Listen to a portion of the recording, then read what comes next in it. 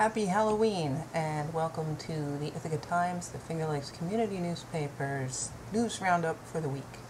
Our top story this week is the elections. After outright lies and some campaign smears, Ithaca's own, or Tompkins County's own, Martha Robertson is up against Tom Reed of Corning for the 23rd Congressional District. This week for the Ithaca Times cover story, we went to the Elmira debate, spoke with voters about what is important to them. We also scoured campaign finance records and found out how important PAC money is to Tom Reed. And Reed declined to answer questions from our reporters since we are extreme Ithaca liberals. Okay. The race between Reed and Robertson isn't the only one worth paying attention to, as Rick Wallace is up against Seth Peacock for the city court judge race in Ithaca. The race between Robertson and Reed isn't the only one worth paying attention to. The city court judgeship is up for grabs. Incumbent Seth Peacock was appointed to fill Judge Judith Rossiter's shoes when she retired this spring. Rick Wallace, the contender, has gotten a lot of letters and seems to have a lot of community support. In news from Dryden, Athletic Director Brian Ford expressed some frustrations at the school board with New York State regulations for cheerleading. Cheerleading is now recognized as a competitive event.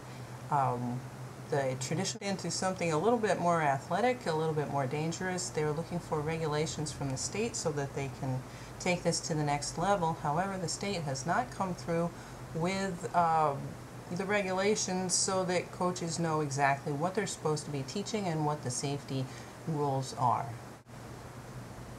In the Groton Courier, we ran a story about two young architects in the making. Gabe and Graham Morris are contenders in the Connexpert contest, where they each constructed original game designs. The brothers are expecting to hear how they placed next week. In Candor, the school district's huge $21.5 million capital project is coming up for a vote on November 5th, the day after the general election. The project includes some security and technology updates, as well as changes to parking and entrances to the schools. It's mostly covered by state aid, but they will have to draw about $2 million from their reserves. Not a whole ton of news in Newfield this week, although it is worth noting that Jeffrey Wood, the man accused of shooting his dog, was indicted in Tompkins County Court. That case is moving along. The dog, Lily, is in the care of the SPCA and is said to be recovering nicely, although she is permanently blind. In sports, soccer sectionals are wrapping up as sectional finals take place this week. In both the boys and the girls bracket, the teams are the same, Lansing versus Elmira Notre Dame. For the boys, Lansing is hoping to seek revenge after falling to Elmira Notre Dame in the IAC Championship 2 weeks ago.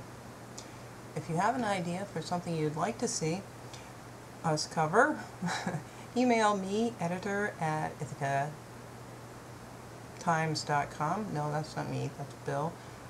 Or me, Glynis, editor@flcn.org. You can also click on the link in the description below and check out our website. Be sure to tune in next week for more. Happy Halloween!